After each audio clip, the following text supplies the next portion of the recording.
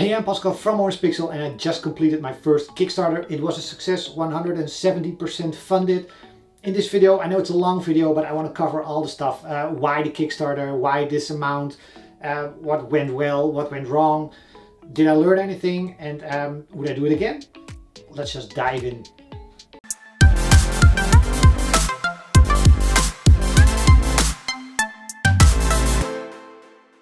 Alright, so first question is pretty obvious. Why even do a Kickstarter at all? And the answer to that is, at the beginning of the year, I decided to create small scope games. And I did that with Snakecore, and then I started on Residual. And Residual isn't really a small scope game, so but it had potential. I noticed from all the replies and all the feedback on my GIFs and videos of the early stage of this game, it had a certain charm and people got more interested in it than in any of my previous games.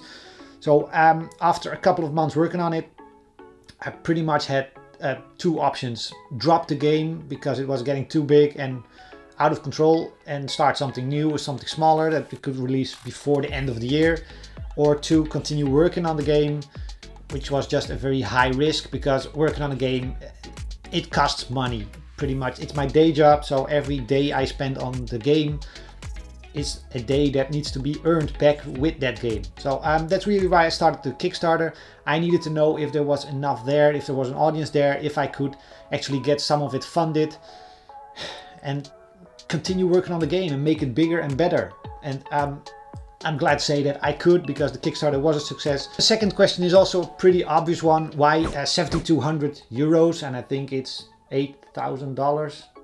Not sure. I'm gonna talk about euros from now on. It's based on other Kickstarters I saw, especially the one from Cascadia Games. I've known him for many years. We make the same type of games. We have the same type of audience. And his Kickstarter was just completing when I started my Kickstarter. And he managed to reach his goal, which was, I think, a little bit higher than my goal. But I compared that Kickstarter and then pretty much did some calculation. Let's say average backer does about 20 euros.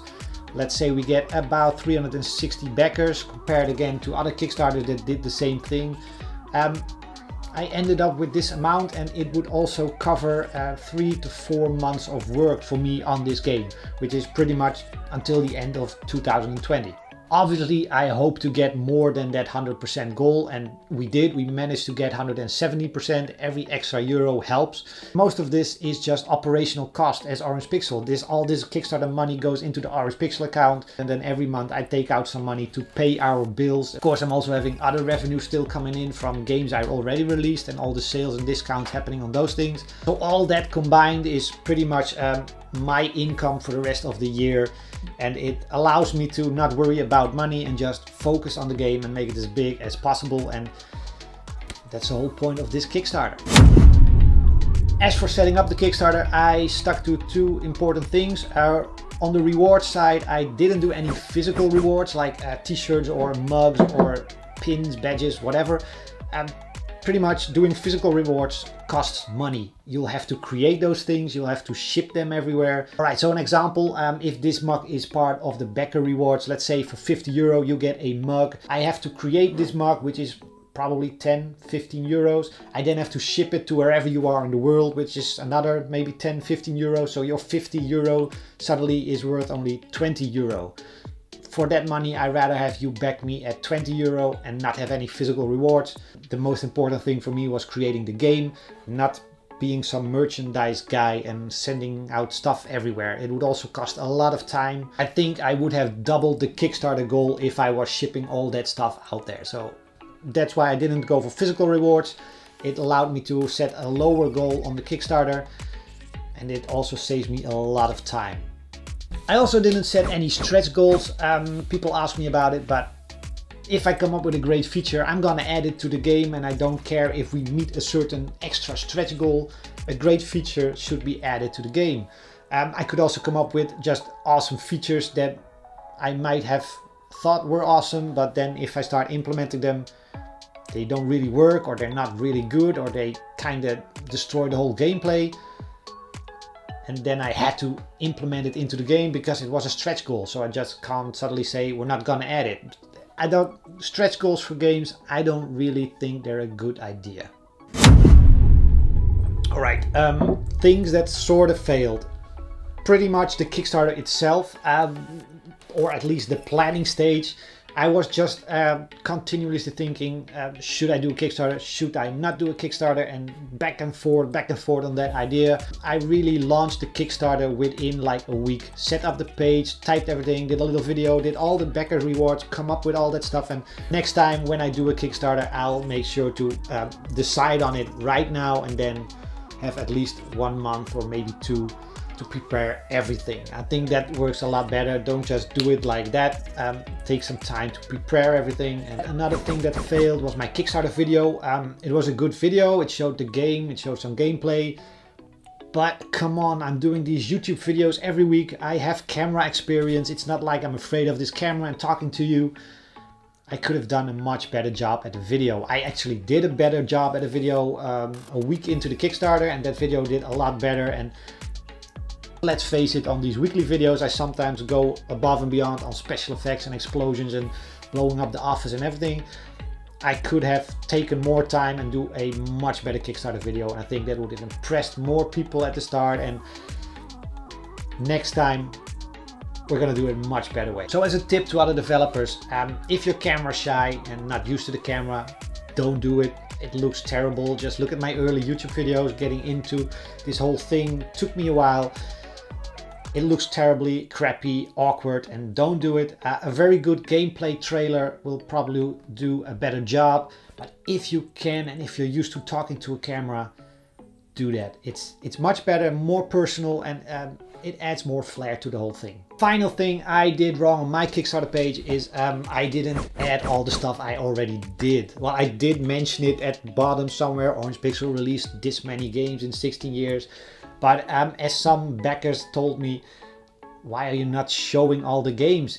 They didn't really know it was me until they noticed that I made Gunslugs, Stardash, Heroes of Loot, Space Grunts. Some of those games just ring a bell at a lot of players, and I should have mentioned them from the start at the top of the page, and I eventually did in the second week, I think, of the Kickstarter. I added this banner with showing the screenshots of some of the games and some of the names and all the things I made. It just builds confidence, showing people that I'm not a new game developer. I have released a lot of stuff, and there's no reason this game is not gonna be released at some point. So back me, and I should have done that from the start. And again, if I do another Kickstarter, I will add those things again, and I will also mention this game, obviously. So add your experience if there is any, because it's very important, not just talking about your game or your project, but who are you? If you have a lot of experience, you should tell people about it. Equally important, talking about the bad stuff is of course talking about the good stuff. So what worked for me? Just to set the scene, I'm one guy, one game developer doing everything myself. I don't have a team. It was a lot of work, but I'll get back to that in a bit. My main drive was on Twitter. Posted 3 times a day, sometimes 4 times a day. My morning, my end of the afternoon, and my midnight, which covers most of the time zones, I think. I posted a bunch of GIFs, videos here and there, and tried to come up with interesting little Twitter sentences, and of course hashtags. Things like indiedev, also gaming community, gamers, streamers. There's a bunch of hashtags, and I just mixed and matched all of them over the course of 30 days. My second best drive was Instagram, I think. I did stories and pictures of it, but also these YouTube videos every week. I noticed after talking about it in my video on Thursday that we had a little bump in backers. So these videos also helped, and pretty much all your social media, wherever you are, use it. It's important, especially if you're just one person, but if you're a team, if you have a graphic artist, musician, or whatever, let them all post about it and spice things up, and make sure you have enough content coming in. I did various new GIFs and videos every few days so that I could mix things, and of course you can reuse stuff, because even after maybe 20 or 24 days into the campaign, I still had people that I know that are my regular contacts, and I've been following them for years. They've been following me for years, and for them it was the first time they noticed this Kickstarter after more than 20 days of me talking about it 3 or 4 times a day. That's how Twitter works, that's how social media works. Not everything you post will be seen by everybody. Another thing I did was email Kickstarter. They have an email address, gamedeveloper, and I mailed them, asked them if there was any possibility to feature it somewhere, somehow. And if you don't ask for that, you're not gonna get it. I asked for it and I got it. Not sure if those two are related. It could have just been by accident, but I got a feature and I think it was because I mailed and asked about it. There's actually a great video from Anya from Kickstarter. I'll link it in the description below. It gives out some tips and tricks and hints and things on how a Kickstarter works and how it goes and what to do and what not to do. And she actually mentioned you should have contact with them, mail them. Even before you start your Kickstarter, you could actually contact them and see if they have some tips, tricks, things like that. So check the video on that in the description below. Another thing I did that I'm not sure if it worked actually, but almost every Kickstarter does it, is cross-promoting with other Kickstarters. So post 1 or 2 updates a week. I did 2 on Tuesday, 1, and on Friday the other. And I mentioned other Kickstarters. I contacted them, asked if they want to do some cross-promotion, and most of them are willing to do it. So cross-promote them, talk about them and their Kickstarter, and they will talk about you in their update. And it, I'll be honest, I have no idea if it worked at all. Most cross promotions probably didn't. Of course, I have a lot of connections with iArcade, as I mentioned a few weeks ago. All my games will be on this device, and they were still in their Kickstarter, and they actually did a lot of promotion and also mentioned my game on various things, live streamed on Facebook and in their Kickstarter. So I got a few backers from that. And in the last week I also had a message from the Iuran Chronicles, which is a big game, and they hit their goal within like 24 hours or less. They had 30,000 backers at that time, and they wanted to promote my game, and I obviously didn't say no to it. It brought in a few backers as well. All the other cross promotions is just, I think it was all a bit too small and not interesting. But it's still something, it doesn't cost you anything to do it, and it can help other Kickstarters, and it could help your Kickstarter. So cross promotion is something that's, just do it. All right, the things I learned from this Kickstarter. First off, everybody told me Kickstarter is hard work. It's very hard work. And I said, sure, but I already do all these promotional stuff anyway, so I can handle this. And I can handle it. I'm not completely cuckoo, but it's, yeah, it's a lot of work. Trust me, I think I underestimated this a little bit. And sure, I do post GIFs and videos all the time for my game, but there are many days that I think I'm just not in the mood for posting something, so I don't. But if you're running a Kickstarter, there is this drive behind it that if I don't post now, I might not get any backers, or on certain days there are no backers, and then you think, okay, I should post something and just see if I can get at least one backer added to this Kickstarter today. So I'm gonna create a GIF, I'm gonna create something awesome in the game, record it, create a GIF, create a video, post it on Twitter, post it on Insta. We can also do it on Facebook, and maybe we can actually retweet an old tweet, and maybe we can then post it there, and maybe on this Discord channel. And before you know it, 30 minutes have passed and you have been just doing other stuff based on the Kickstarter and not working on your game. And then a few hours later, you're gonna check your Kickstarter and you think, I should do another push, maybe another image or screenshot or GIF, and everything starts over again. And of course, you're tracking all these numbers every day. You're just checking how far your Kickstarter is. It's a drain on the brain. So Kickstarters, it's a lot more work than I originally thought it would be. It's draining. So if you can find someone to help you, do it, because as a solo developer doing everything by yourself, it's a lot of work. Another key thing to running a successful campaign is a community. You need a community, clearly and simply. If you have no followers on Twitter, no Discord channel, no nothing on social media, that's not gonna work. It's gonna be extremely hard unless you know some key people that do have a lot of outreach and can signal boost for you. But if you have, I think I'm at 4K, 5K followers on Twitter, something like that, and then 8K on Orangepixel account. Of course, YouTube 6.2K. It's all big compared to many other solo developers, but it's also very small compared to like the really big guys. So you need a community. You need to be part of communities. It doesn't have to be your community.